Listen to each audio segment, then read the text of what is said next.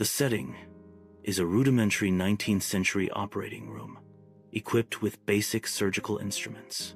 The atmosphere is thick with tension, reflecting the grim realities of surgery before anesthesia.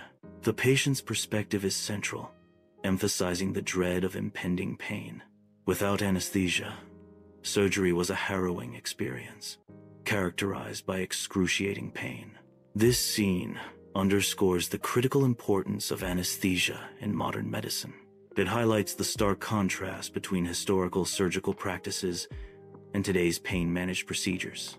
Early medical experiments involved the exploration of ether and chloroform as potential anesthetics. These experiments focused on observing the effects of inhaling these gases. Inhalation of ether or chloroform induces a state of unconsciousness. This breakthrough marked a significant advancement in pain management during medical procedures. Modern operating rooms showcase the advancements in surgical procedures. Patients are peacefully unconscious under anesthesia, ensuring a pain-free experience. Anesthesia eliminates patient movement, enhancing surgical precision. The use of anesthesia has profoundly expanded the complexity and possibilities of medical surgeries.